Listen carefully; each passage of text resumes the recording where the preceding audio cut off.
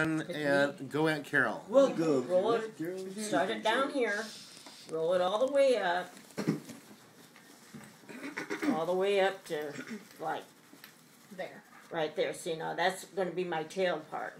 Okay, so what I lift it up and I turn it around. Egg So on now the this sides. is on the Where do you put the? Where do you put the? Then I put egg on this side, and I come down, and it's not doing it. It's just coming down.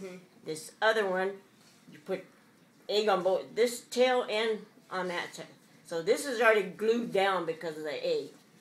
Then you come from this one, come up, and then that way you have your tails on both sides.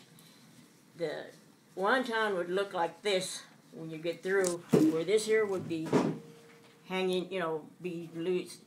Not quite that big of a thing because the wonton wrapper isn't that big, but then you just... But if you find and all the meat would be right here. And you can, like you got a party or anything, you pick it up by this, dip it in the sauce, Very good. And that's all you do. This is another episode of Carol Can Cook. Now say goodbye.